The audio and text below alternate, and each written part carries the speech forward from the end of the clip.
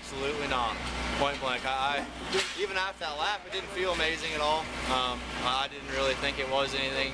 Not that fast. I mean, it's almost 4/10 faster than I've gone all day. So these guys just worked really hard. You know, we've had good finishes and runs. We haven't got a pole in probably about 10 races, 15 races together. So it's good for these guys for all the hard work they put into it, for their hard work to be shown.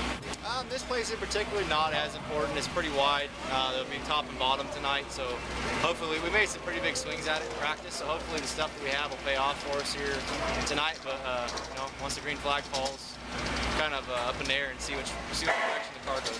A little bit, you pick up a little bit more grip. You know, the track you don't feel quite so on top of the track. This place has built a lot of character, which makes for good racing. You know, the fans here are absolutely probably one of the best we go to all year.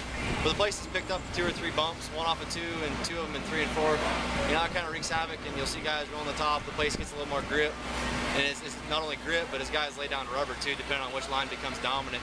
You know, it just kind of, as the race progresses, it's almost like the race changes and where you run and where you can run and where you can pass guys. So we'll just see as it plays out.